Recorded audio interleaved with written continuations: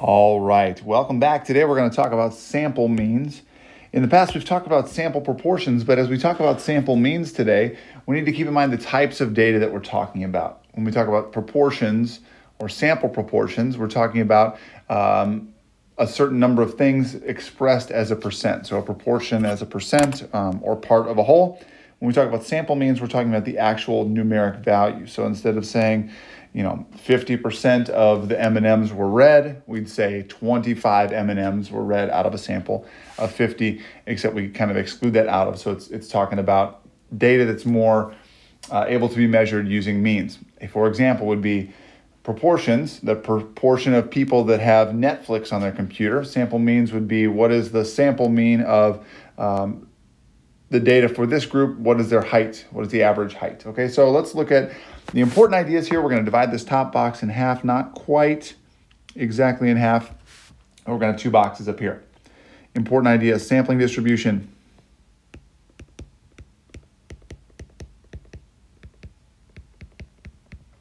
When we look at the sampling distribution, we're still going to be thinking about the center. The center of the sampling distribution, the expected value, the mean of X is going to be equal to the mean of the population, and our variability is going to be expressed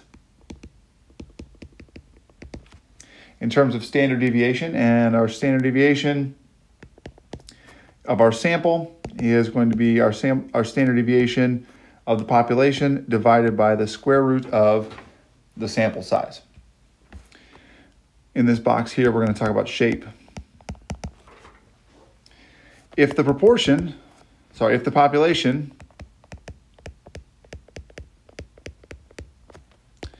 is approximately normal, and we're still exploring this concept, so approximately normal, then the sampling distribution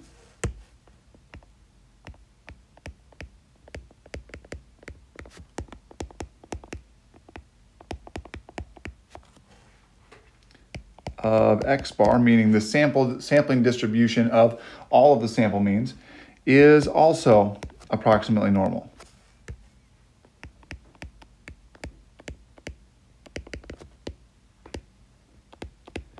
We're going to be looking in our prompt to see, is the original population approximately normal? And that's going to allow us to say that then our sampling distribution is approximately normal. So this particular diagram is going to look very familiar. So here's our sampling distribution. Let me use a different color here.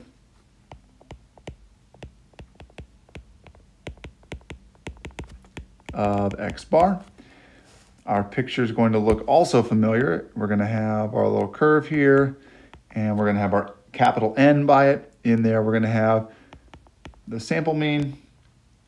We'll have our sample standard deviation as expressed by our formula given, and our z-score for finding the probability or the area under that particular part of the curve is going to be equal to our X bar minus our true mean over our standard deviation. This should look vaguely familiar. It looks a lot like what we did for proportions, except we've adjusted the formulas because we're not necessarily talking about proportions here. We're talking about means. To the point that I made earlier, look at the prompt. What type of data are we dealing with? And that's going to tell you and dictate to you what formulas are we going to be using, what are we looking for, and what are we measuring. As we walk into this check your understanding, I want you to keep in mind that pausing here is a good idea. You can work on this example, trying to go through each one step by step, and you can come back and watch my explanation. Here's the prompt. Every day, people watch 1 billion hours of YouTube videos. That breaks down to every single person on Earth watching YouTube videos for about 8.4 minutes per day. For US teens in any given day, the amount of time spent watching YouTube videos is approximately normal, with a mean of 18.5 minutes and a standard deviation of 5.3 minutes. When we put this example in context in this section, it seems obvious what we're doing. We're using means. What do you mean? Why would we confuse that? Well, when you get just a problem and you're trying to discern, am I using proportions or means, keep in mind what information is given. They give us a mean of 18.5 minutes. They give us a standard deviation of 5.3 minutes. Those two pieces of data can help us kind of identify that we're going to be using the formulas for sample means. Here's part A. Find the probability, keyword there, think about what process we're going to follow to do that, that a randomly chosen US teen watches YouTube for more than 25 minutes in a given day.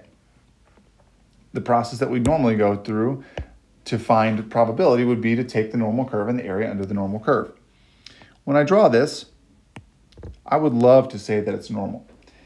And how can I say that it's normal? And so what we're looking at is we're looking at a curve here, and in our prompt it says that it's approximately normal. So this is a pretty straightforward execution here. So normal with a mean of 18.5 minutes, and I'll put that in here. A standard deviation of 5.3 minutes. The portion of the curve that we want to find is 25 minutes, more than 25 minutes. So I'll draw in my 25 here, and we obviously want the part to the right because that's greater than. I can do this two ways. I could take z,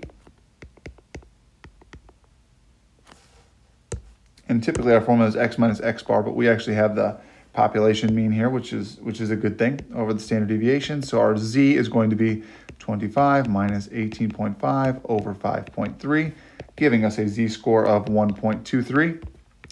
And from table A, we get that is 0.8907. So to get our answer, we subtract that from 1 because that would be, this is our 0.8907 over here, right? So our 0.8907 is all this. So we would do 1 minus 0.8907, which is equal to 0.1093. That's our 10% here. So 10.9%, just about. There's another way to figure that out, as you probably are thinking. Why wouldn't we just do that? I want to show you both ways always. We can also use normal CDF. So if we do normal CDF, we for sure need to label our inputs into our formula because that's what's going to be required. So if you use this on the AP exam, you can always use your z-score formula and follow it through using table A, but you can also use your calculator function, but you can't have a naked function, meaning you have to label what each of the pieces are. So we'd say that our lower is 25 and our upper, make it 999. Our mean is 18.5 and our standard deviation is 5.3. When we plug that into our calculator, we get 0.1100. Mr. Saris, those are two different numbers. How do I know which one is correct? Well, that's why it's important to show the work that you did. So if you do the work using the z-score in table A, they will accept that. If you do the work on the calculator and label it, then you get credit for the 0.1100. So both of those are acceptable. So here's where the new stuff comes in, right? So now we're going to talk about taking a sample. Suppose we choose a simple random sample of 10 US teens. Let X equal the mean amount of time spent watching YouTube videos for the sample. So the likelihood is that it's not going to be equal to 18.5. But when we start to talk about a sampling distribution, we're talking about all the possible samples of size 10. In this case, our n is equal to 10. That is our number in our sample. So the mean of the sampling distribution of X, because it's approximately normal, then our means are going to match. So the mean of X bar is equal to the mean, which is equal to 18.5. Not that our sample is equal to our sample mean is equal to 18.5. The mean of our sampling distribution, all of them together, is 18.5. Calculate and interpret the standard deviation of the sampling distribution, verify that the 10% condition is met. So what we need to do to make sure we can use the standard deviation formula is we need to verify that the 10% condition is met, which means we need to verify that the number that we're taking out is less than 10%. So our n is equal to 10. And we want to verify that 10 is less than 1/10 of all US teens, and obviously you can find out that that is true very quickly. So we don't necessarily need to show a number on that. We just need to show that the 10% condition is met. And once that's met, then we can use that formula for standard deviation, which says standard deviation of our sampling distribution is equal to our standard deviation of our population over the square root of n, which means we're going to have 5.3 over the square root of 10, which gives us 1.676. So it shrinks it down because we have the sampling distribution we're taking care of. When we interpret this, what we would say is that it describes the variability. So the amount of something typically varies from something else by. So the mean number of hours spent watching, and I'm putting, this is context, right? Watching YouTube in a sample of size 10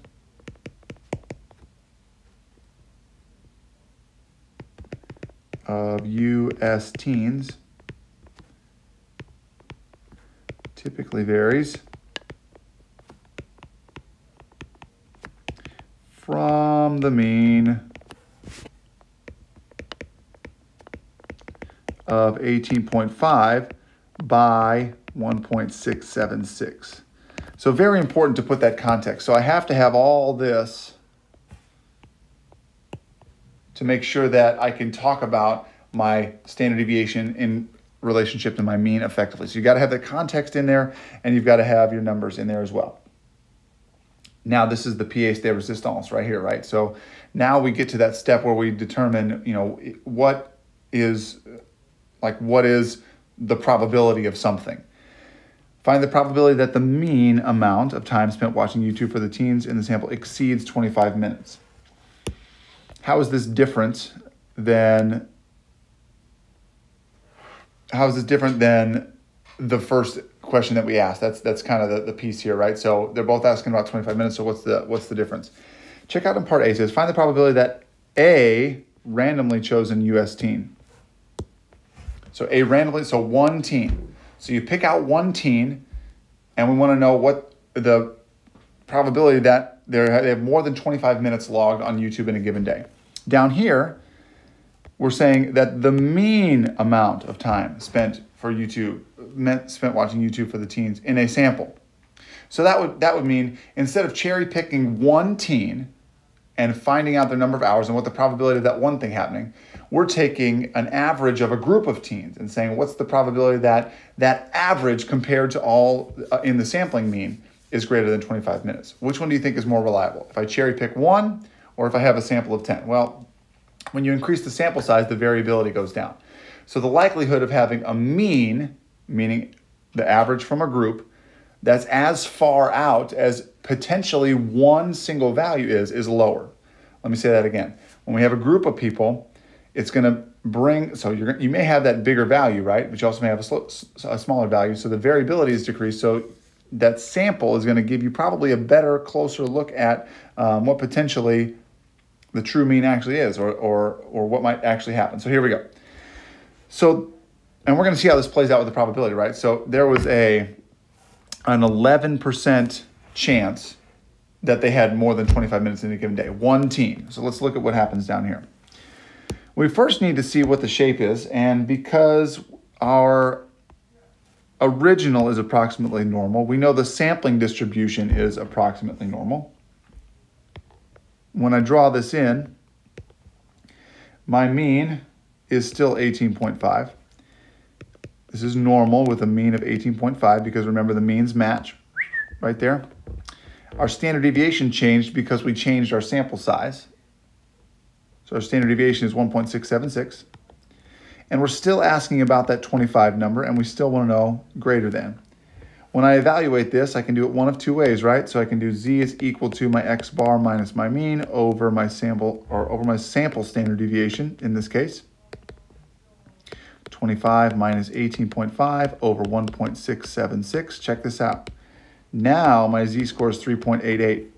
It was 1.23 before. Mr. Sayers, how can this possibly happen? How can the same exact numeric value, 25, have two different z-scores? Well, remember, our standard deviation changed. Our variability went down. Let me say that again. We used to have a standard deviation of 5.3 minutes for an individual. When we consider people as part of a sample, our standard deviation goes down. That's because as you increase sample size, variability decreases. So it's less variable. So an answer of 25 minutes is way far out there because you'd have to have a sample of 10 teens with a lot of people that fell into this 11% category, right? You have to have a lot of people that watched a lot of YouTube. Given that it's a 3.88, if we use table A, we'd get 0.9998, and that's this over here, because table A always spits out at or below. So our answer then would be 1 minus 0.9998, which would be equal to 0.0002. So it's very, very unlikely, less than 1%, less than 1/10 of 1%. It's very unlikely that you'd have a group of 10 people who watched that much YouTube. Whereas up here, it wasn't all that unlikely that you'd find a person, a single person, that would watch that much YouTube. So when we compare what the sampling distribution does to picking an individual, what we see is that we get a more reliable peek at what exactly is going on with the sample, with the number of people. So I can pick one person and say, oh, well, it must be close to 25 because I just picked a random Joe off the street. Well, that's not necessarily true. It was an 11% chance of doing that. But if I pick a group of 10 people that have to have this high average, then I've got to look at, okay, what's going on here? Is it really that the average is 18.5? Did I just get really lucky and just happen to pick a group of people who watch a lot of YouTube? And that's what we're going to continue to talk about throughout the semester. But that's the basics. That's the difference between sampling distribution and just a single person. And keeping in mind where that comes from, right? It comes from the fact that we adjust our standard deviation based on our sample size, because as sample size increases, variability decreases. All right, guys, that's the basics of sample means.